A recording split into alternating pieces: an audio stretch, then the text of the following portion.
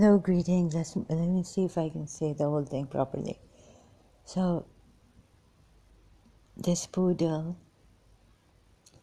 reminded me, and I don't like a long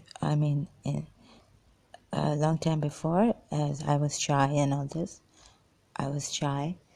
So, I didn't like to trouble people or use them. But this has come on Facebook. Facebook. This has come on when I search for Jemima Goldsmith. This poodle thing, image of a poodle made me. I'm so overwhelmed right now. I feel like throwing up and all this. So, I have no words for what they do.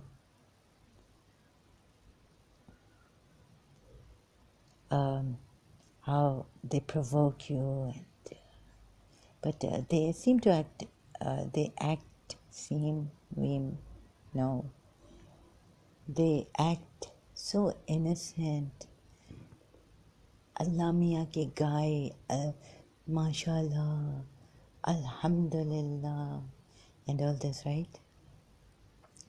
Next thing, I will also another video will come up to help myself vent out the craziness I went through right now for my religion, voices, and they're trying to tell me that this religion is not true, and it makes me go insane now. It's hitting me a lot more. I don't know how sensitive I am, whether I will come out of this or so I'm much grateful to those Hindu gurus and all.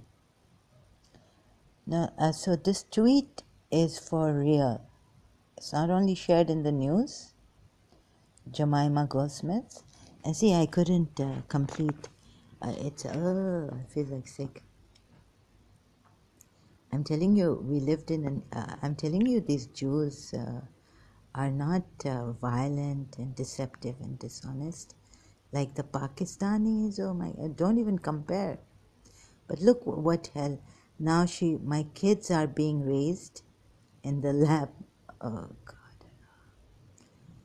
Look at what she has to deal with. And she says, but still it continues. I could not complete. Death threats and protests outside my house. This is her, this is her. Sorry, this phone is not, it's kind of a cheap phone. I bought it to use roughly. You see? It's her. See, you won't believe it. Neither do I. Because when I was in St. Joseph's College in Karachi, I used to think that the Pakistanis can sell me without me knowing that I'm sold in Pakistan. This is how clever and cunning they are. Not, I'm not talking about my Khoja Sindhis. I have a case, my mother's relative, the one who composed the music anthem for the Pakistan's national anthem. I can never say this properly. Can you see? I don't know if I can. Oh yeah, I've taken a picture of it. I'll just share it here. It looks like a poodle from my angle here, but okay, it's come kind of like. Do you see this? The nose and. So there was a big dog also, my neighbor beside us, and opposite the poodle lady. Okay, like, do you see that nose and the long face like a poodle? This is what's come. So I wasn't going to use Jemima. Don't even. But look what's going on. Still, this continues, and she says it herself. So yeah, what a lady. She's kept quiet. She moved away. They had to get a divorce, separated, this.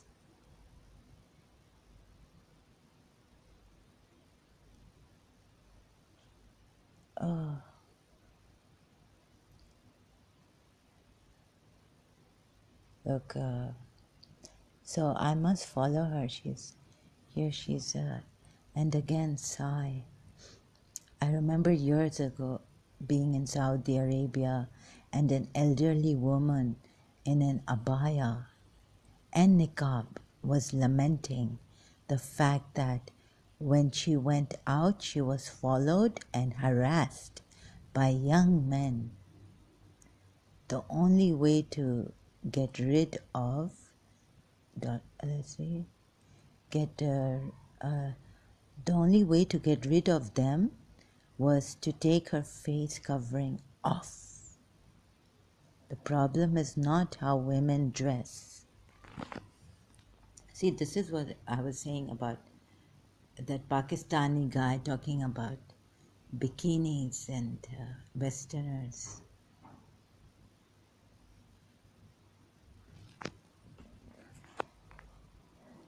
And believe it or not,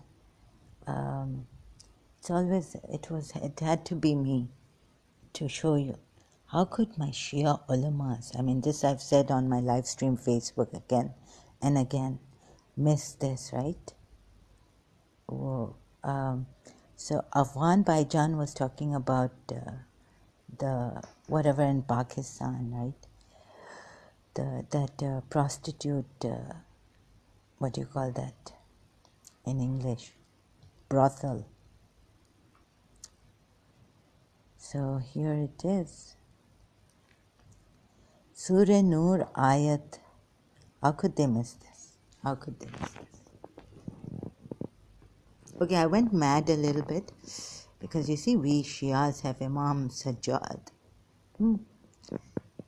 So I've had some fits and all, madness, and I couldn't get up. I was going down. What's this? Do you see this? No, you cannot see it properly. It doesn't focus properly. Let me just wear my glasses on again. These slave girls, I mean, right hands possess mutta. We have to wake up. It's high time. Enough is enough. And do not compel your slave girls to prostitution when they desire, when there's a condition attached here, when they desire to protect their chastity. Meaning if and when, and other translations, some other words use, whichever word you use, which was then covered by some other, like the indecency is haram in Islam. Then if, so someone was on Elia Gulzar Elia's YouTube, this Muslim Pakistani man had come, and he was saying, you should hear us, they're saying mental gymnastics, we're doing mental, all this mental gymnastics. Mental gymnastics is something which is used, you can use the Google dictionary. I'm right now, my head, you see, I had such a attack of I flipped. And